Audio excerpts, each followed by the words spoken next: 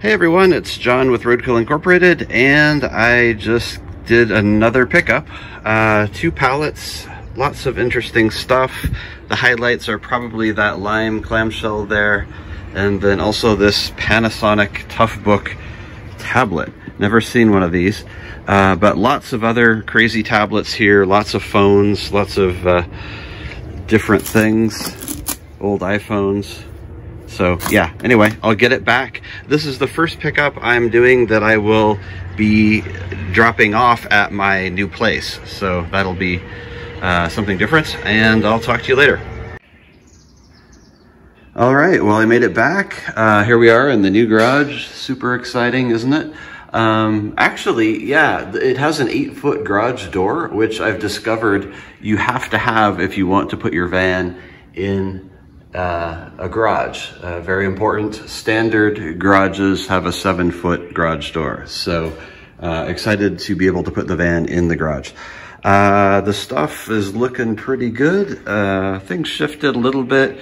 The Toughbook fell over, but it is a Toughbook, so I would expect it to be fine. Let's see, the toilet paper fell off to the side. That's okay though. So yeah, I'll get all this unpacked and we'll see what we have. Okay, so I brought all this stuff in. I was gonna do the video in the garage, but I realized the garage floor is covered in mud. It's a really nice floor. It's an epoxy floor, but yeah, there's just a lot of mud on it. So thought I'd just bring this stuff in, and hopefully I can do this in one take because I really don't have any time. But yeah, really interesting lot. I'm not going to show you the Macs because I just don't have time to sort them out and do that. And you've seen them 100 times before. It's pretty much the normal assortment of Macs. So the biggest thing is just hundreds and hundreds and hundreds of phones. Just incredible. They're Samsung, I guess, S4. I don't know Android or Samsung or anything at all, really. But they've all got the batteries removed, all got the back case removed. Strangely, a lot of the screens seem to be new. I mean, they've got a sticker, the cellophane on the front of the screen. So I don't exactly know what that means, why they would have a new screen but then be scrapped. So that's strange. So yeah, lots and lots and lots of phones. I'm getting into new territory all the time, it seems. Then we have the key lime clamshell. Happy to see one of those. Of course, it doesn't have the Apple symbol because none of them do. But at least there is a clamshell. That is a Surface Pro, I'm told. Again, I do not know anything but the Apple stuff. So that is a Surface Pro. Supposedly worth a little bit of money if the keyboard works. Then this is, what is this? This is a Cisco, some sort of point of sale device, I would guess. This is interesting. This is a Compaq tablet. You may remember that Compaq got bought by HP a million years ago, which means that this is like a 20-year-old tablet. It was one of the first commercial tablets. This was actually, I remember rolling this out to salespeople in companies I worked in. They're really terrible. They're designed kind of badly. They're not intuitive. And the software, they literally used Windows. I mean, you go start programs, applications, you know, with a pointer. I don't know if the pointer is, if it has it. Nope, there's a hole. That's where the pointer would go. But yeah, and then you'd load these tablet drivers on top that give you a really crappy interface. So yeah, this is sort of the first iteration of the tablet, and then it didn't work out that well. And then people kind of forgot about it for a while, except like in restaurants. You know, you go to restaurants and they use touch screens in restaurants. That worked out really well for them. But aside from specific uses, tablets kind of died away. And then, of course, you know, the iPad came, and that changed everything. But this is kind of a piece of history, sort of a mostly failed tablet that Compaq released before they got bought up. And this is strange. I thought I had something interesting here, but it turns out it's just the antenna for a wireless card. I've, of course, seen these PCMCIA wireless cards, but I've never seen this thing sticking out. And I guess it just has, you would normally have a plastic casing over this thing, but the casing is gone, which makes it look kind of bizarre. Oh, my shirt is caught. All right. Okay, so now we have touchpad, or ToughPad tablets. Panasonic ToughBooks are really interesting laptops. They're used by military and police. Like if you look in a police car, the laptop is probably a ToughBook. They're just ruggedized like crazy. They're pretty expensive too, I think. It's kind of a niche market. I've known people who have made a living specializing in ToughBooks, just because, yeah, there's always a market for them. So kind of an interesting product. I'm not aware of whether or not the tablet side of the ToughPad world is viable as a refurbishing option. But yeah, so these are the first I've seen of these, the FZ-G1. And then we have these guys, which are just crazy. I don't know how the heck these guys work, but they're obviously mounted to something.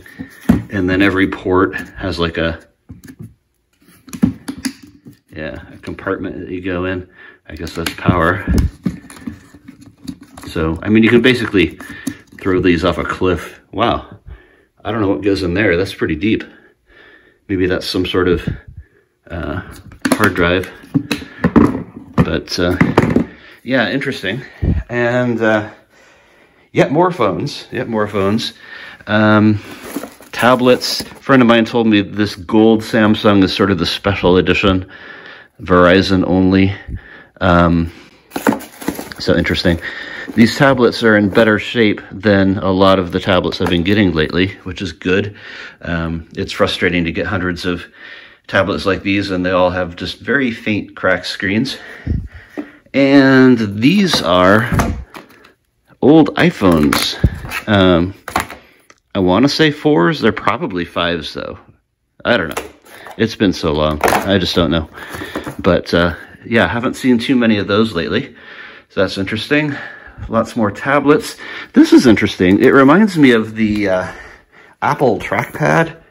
You know, the wireless trackpad. It's got this thing with the batteries under it. So this is a Lenovo. I don't know if it's the same concept, or if this is a whole computer, if this is an accessory, or if it's a whole device. I really don't have any idea. I feel like a moron doing these videos because it's like, I have no idea. This is really pretty. iPods. I just get a kick out of how thin they are, how small they are. Very nice little iPods. And they're all engraved on the back, which is frustrating. Some more Panasonics. This is strange. Medica.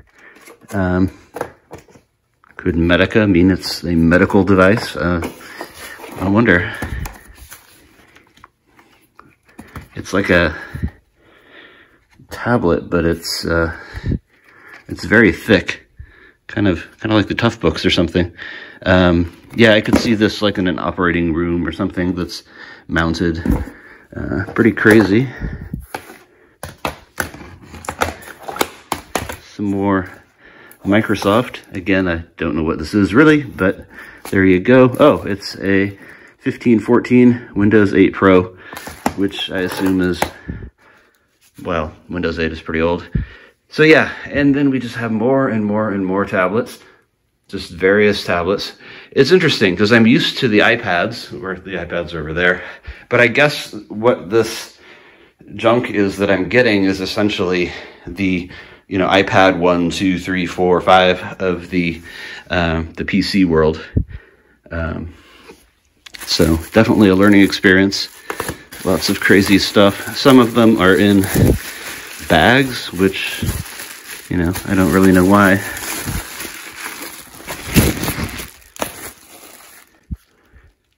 Very good shape.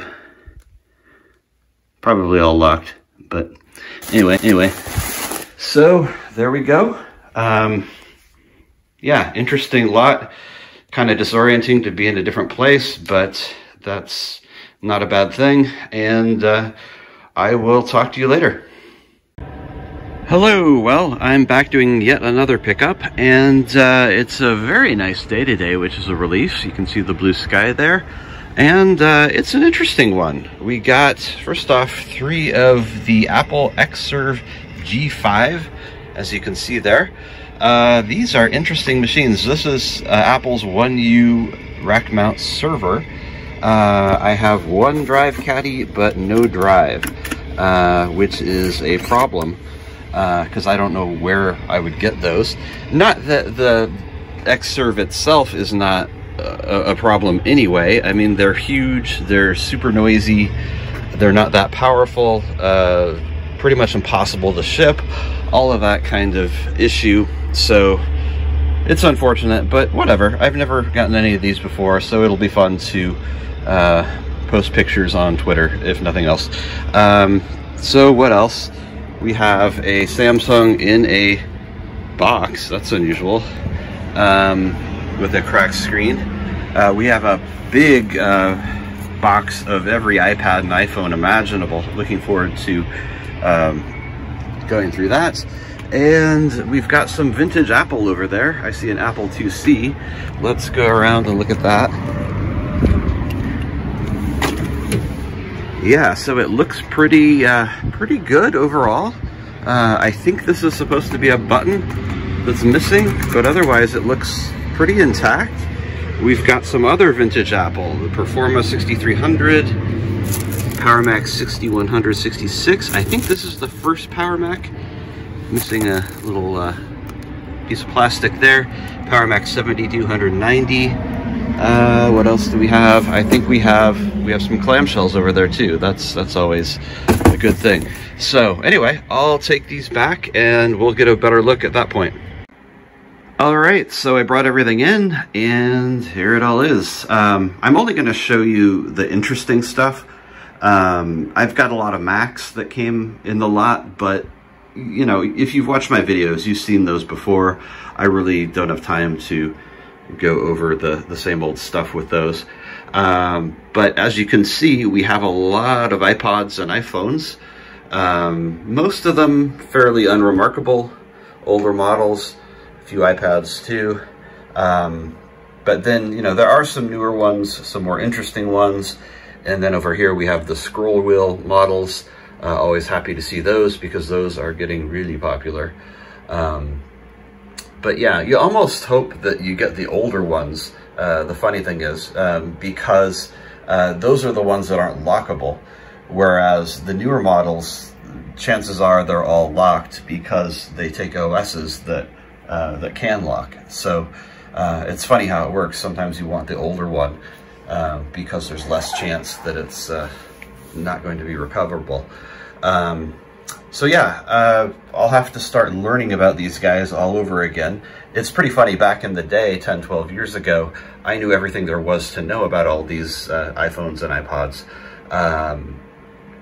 But of course, I've lost all that information and I'll have to figure it out once again. And again, it's funny, I just feel like I'm on these videos admitting that I know nothing about anything. But you know, on that topic, it's been funny on social media. Like, if I ask a question or admit that I don't know something, 20 people come out of the woodwork and help me with that. You know, some kid on the other side of the planet says, no, you're doing that wrong, do it this way. And suddenly my productivity goes up because I've learned something. So it's really not a bad thing to be open and admit what you don't know and just put yourself out there. I've gone from being sort of embarrassed about it to actually using social media as a tool that way to sort of, you know, poll the world and see what the world has to say about any given thing I'm doing. And, you know, with this old stuff, a lot of us are really working in isolation. It's perfectly possible for a very smart person to just have a lot of gaps in their knowledge, because you can't possibly know everything. You can't possibly deal with tons of technical information without making some assumptions, and some of those assumptions will be wrong. So if you put yourself out there, if you say, hey world, this is what I'm doing, I think I'm doing it right, but let me know what you think, then, you know, the world will come back and it'll fill in some gaps, and then you'll be better for it. So anyway, end of speech. So here's the PowerPC pile. Unfortunately, it doesn't look that great. A lot of dirt in these machines. The plastic, unfortunately, just breaks up with age, and yeah, they're kind of coming apart on the other side, on the back end. Not the greatest examples. I mean, I'm happy to have them. I'll probably get them to some people who will refurbish them.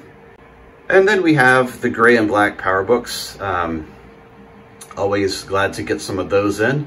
Not particularly great condition. This one here, especially not great. I don't know how that happens, but that's pretty common these days to see things that I just don't understand. So there you go with that. 3 clamshells, looking pretty good. Mac Mini, I think that's a 2011, still had the optical drive. Why is it off center like that? Oh, wow, it's got a thing. Yeah, Kensington lock. That definitely sort of takes away from the beauty of the the design. Then we have some tablets, PC tablets,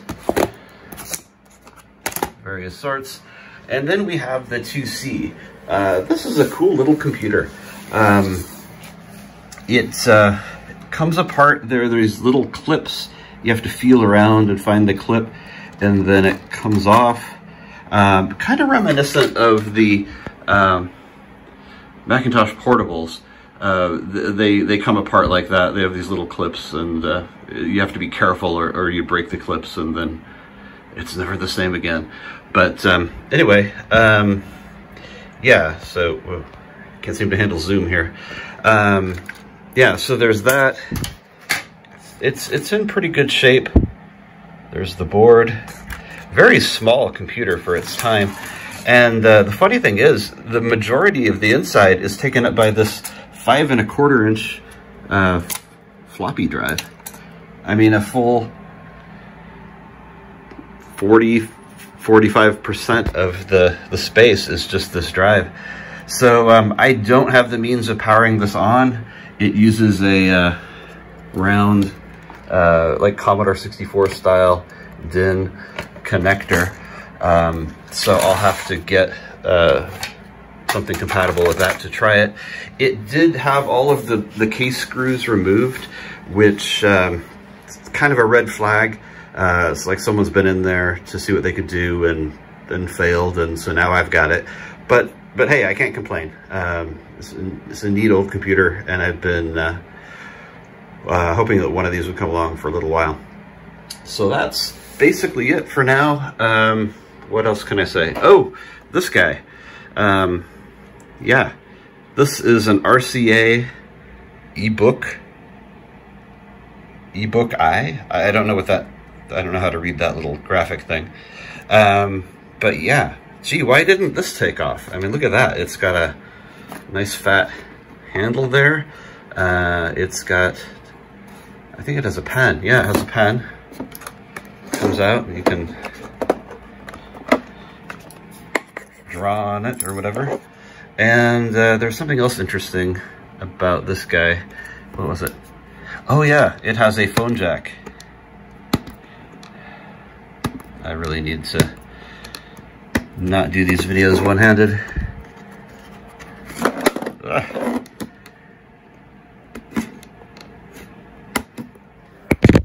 Okay, so I finally got that open. I used the pen here to pry open this little compartment. Maybe that's what it's for. Maybe it's not actually for the screen. It's just to get access to the ports. And you have a phone jack here.